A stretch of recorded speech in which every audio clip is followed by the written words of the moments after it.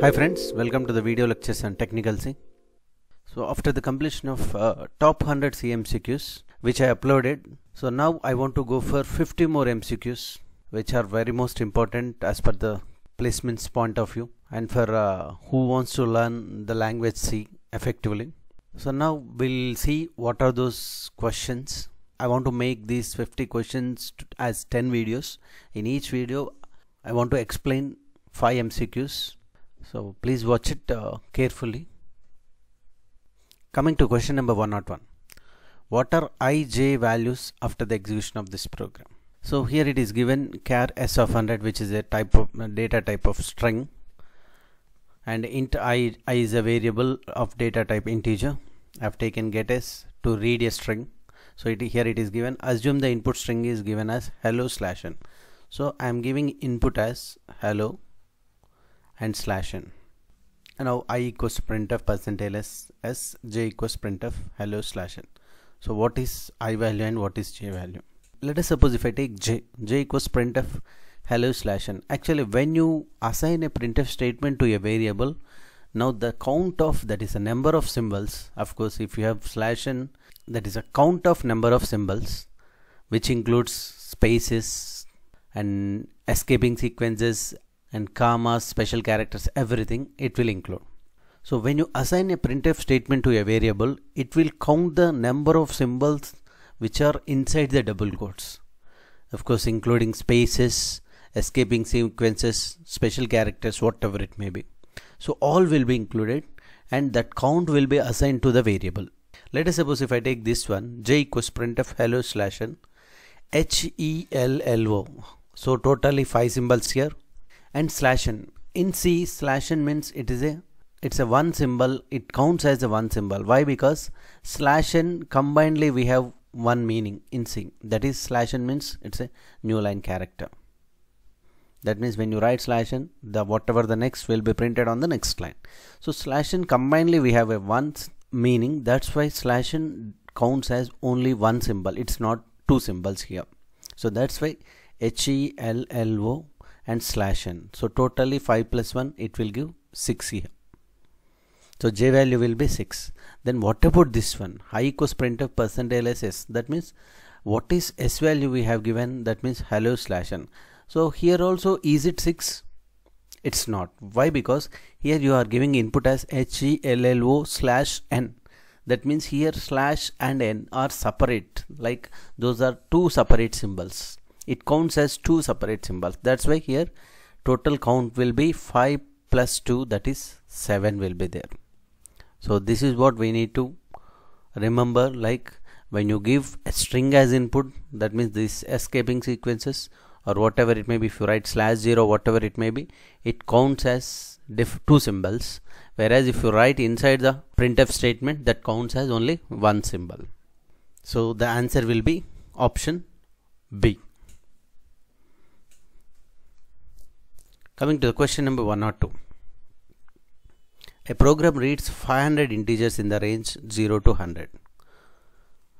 Representing the scores of 500 students, it then prints the frequency of each score above 50. What will be the best way for the program to store the frequencies? So here it is asking, like there are 500 integers. So 500 integers representing the scores of 500 students. Let us suppose you take the students, 500 students are there, like 1 2 3 4 like this up to 500. There are 500 students and integers in the range of 0 to 100 representing the scores. So for each student you have to store the marks or score, whatever it may be. The score might be it is in between 0 to 100, might be he will give, the first student will get something like 70, second student 60, something like third student something like 75, like this. Totally 500 values you need to store.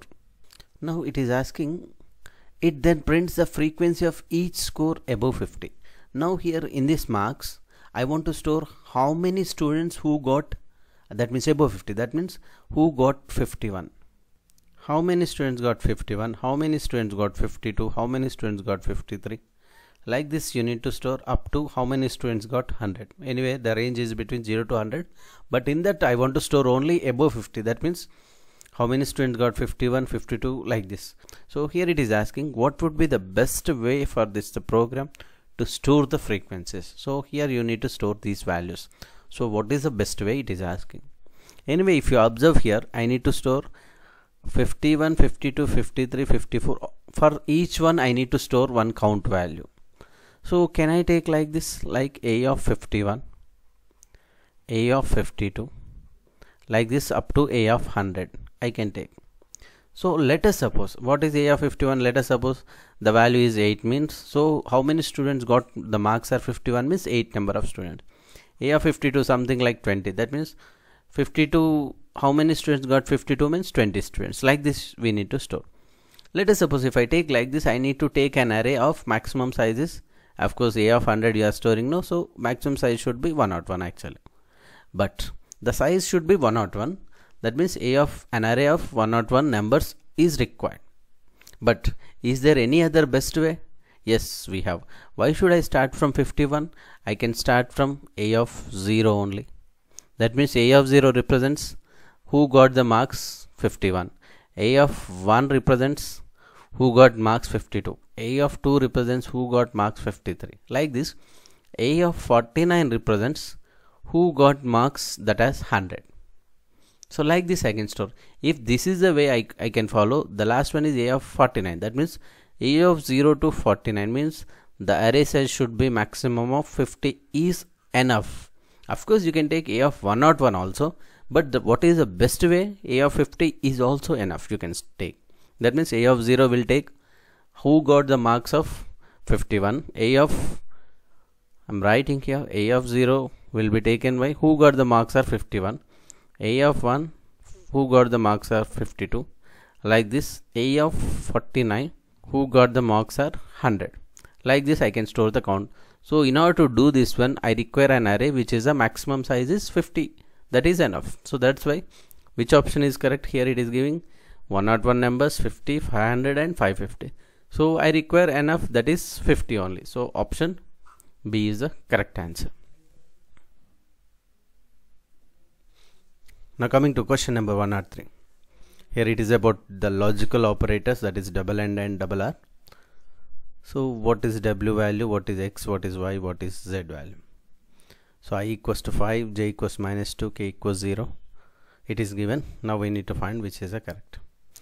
Now anyway, in general we think that okay, we need to go with I logical or J. After that you need to go for logical or with K, like this. But you need to remember one thing, there is a operator precedence we have. You can see here there are logical and logical OR. If you have more than one logical AND, of course the associativity is from left to right. If it is logical OR also, of course left to right. But if you have one logical AND, one logical OR, the priority is always logical AND first. So this is operator precedence table. If you take two operators, which is on the top will be first priority between any two operators. Let us suppose if I take multiplication and plus, which is on the top, multiplication. That's why multiplication will be the highest priority compared to the addition. So highest priority of all is, this is top left one, that is braces. Like this if you consider, for this one we'll see. The first one, W equals to I logical or J. Anyway we know that logical OR means if both the values are 0 then only 0, otherwise 1. Whereas logical and if both the values are 1 then only 1, otherwise 0. So this is of we have to follow that truth table. Now if you consider W equals to what is I value? 5. Anyway two logical ORs. In that case we need to follow left to right associativity. So 5 means non-zero, J value minus 2, again non-zero. Non-zero or non-zero, the resultant is 1. And logical or K value, what is K value? 0. 1 or 0. 1 or 0 means true or false is always true. So that's why the W value is 1. Now here two logical AND operators. Anyway again left to right associativity. I and J. What is I value? 5. J value minus 2. So both are non-zero, that means both are true. Non-zero means true and 0 means false, we need to consider. So true and true is true only. Next, after the double AND of K, what is K value? k value is 0. So if you take 0 means false, so true and false is false. So that's why x value is false, means you have to take it as 0. What about this one? I double R J and double AND K. Now we need to consider there are no same logical operators in this line. One is logical OR and one is logical AND. So now we need to remember that which is having highest priority. So now definitely J double AND K, that is double AND is the highest priority.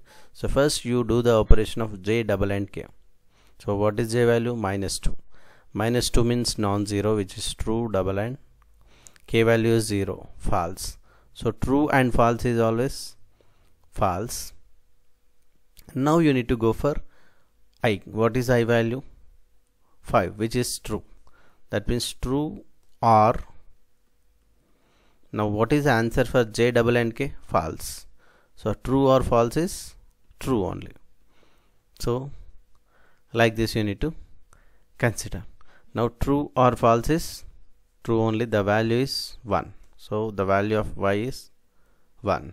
Now z equals to double AND R. So anyway, double AND R, double AND is the highest priority. First you do I double AND J. What is I value? 5. 5 means true. Double AND J value -2. -2 means non-zero, again true. True and true is true. Then logical OR with K. K value is 0, means false. So true or false is true. True means 1. So the answer is 1 0 1 1. If you print W X Y Z, the answer will be 1 0 1 1. So which option? Option D is correct answer. Coming to the question number 104. What is the output of this C program? So int k, here for loop, first statement it is given printf, that is flower in double quotes, then semicolon, printf yellow in double quotes, then printf fruits in double quotes. Now is that an error? Can I give like this? Yes, we can give like this. It's not at all an error. Now we'll see how the execution starts. Let us suppose if I write any for loop, first will be initialization, next some condition, next increment or decrement will be there. So according to that it will execute, and inside you will have statements. Now how the execution starts? First it will take initialization and checks the condition whether it is true or false, that is 0 or non-zero. If it is non-zero, then it goes inside the loop, then it goes to the increment or decrement. Now if we see this process, the first one is it has to consider the initialization which is before the semicolon. What is there before the semicolon? This statement. So printf flower. So that has to be executed first. If this is executed first, what will be the output? Flower. Now after this it has to check the condition. What is the condition? Printf yellow is given. Anyway, condition in the sense, here the condition in the sense you can give anything. It's not like I less than or equals to j less than, not like that. Anything, you can give a number also here. Anyway, it checks whether it is a 0 or non-zero. Now here printf yellow. So this will be executed. Now it will be yellow will be printed. Now after printing, what is the condition value? If you see, if I execute printf yellow, what is the value? I told you, like, if printf statement, what is the value of a printf statement means number of symbols inside the double quotes. How many symbols are there? 1 2 3 4 5 6, and of course I have given one space, 7. Total count is 7. So the condition value is 7. Now check it out. Is it 0 or non-zero? If it is non-zero, goes inside the for loop. If it is 0, comes out of the for loop. So that is what the execution. Now it is non-zero, so that's why it goes inside the for loop. In that for loop you have break. Break means comes out of the block immediately. So it comes out of the for loop and it never again goes to the for loop. So it comes out and program ends. Now you see what will be the output you are getting? Flower and yellow. Anyway, this printf fruits will not be executed. So the output will be flower and yellow. So option C is the correct. Now coming to question number 105. It is about the conditional operator. I equals 3, j equals 5 it is given. Now k equals to 0, that conditional operator 1 colon j. So in conditional operator we'll have a condition. If it is true, first value will be taken, otherwise second value will be taken. Now if you see here, what is the condition value? Directly 0. I told you, like, let us suppose if the situation is like this, a less than b, condition A colon B. That means if A less than B, then A value will be taken to C, or else B value will be taken. So that means let us suppose A value is 5, B value is 7. Is that 5 less than 7? Is it true? Yes. So that's why A value will be taken to C. If this is false, let us suppose if I take something like 10, 5. 10 is less than 5, false. So B value will be taken. Like this it will be. Now it will check that condition, if the condition value is 0 or non-zero. True means always non-zero, that is 1.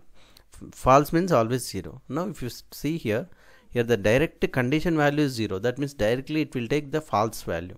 So if the condition value is non-zero, it takes the first value, that is 1. If the condition value is 0, it takes the second value. So here directly it is 0, that's why it is taking the second value. What is the second value? J. So what is the value of J? 5. So K value will be assigned to, that is 5 will be assigned to K. So output will be 5. It is not at all an error. So which option is correct? Option B is correct. We'll see some more questions in the next video lecture. Thank you.